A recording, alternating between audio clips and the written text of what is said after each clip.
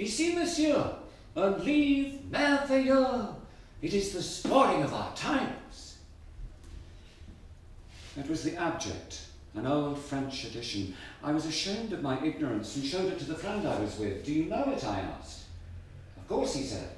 It's his masterpiece. He died before the war. It was only that evening when I sat down to read and saw his name did I once again remember the old man in the chair, the hazy sun, the sea, and the sound.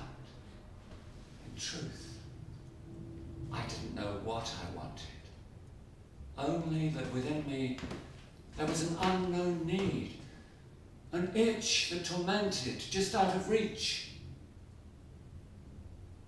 Oh, to be free, I thought to myself, ignorant of what freedom was, or what it might be for.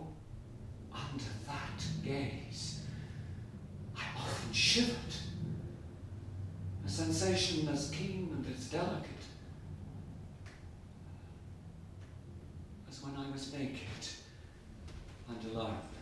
I began to feel as if I possessed him. I reached out to embrace him. Our bodies touched, and we kissed.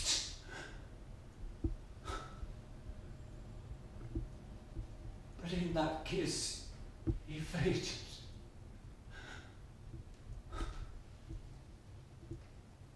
And I awoke trembling to find myself clasping the bolster, the covers twisted and lying at the end of the bed. As a child, I could have run to my mother and blurted out what it was that I wanted. But I was on the brink of manhood. There were secrets that couldn't be revealed.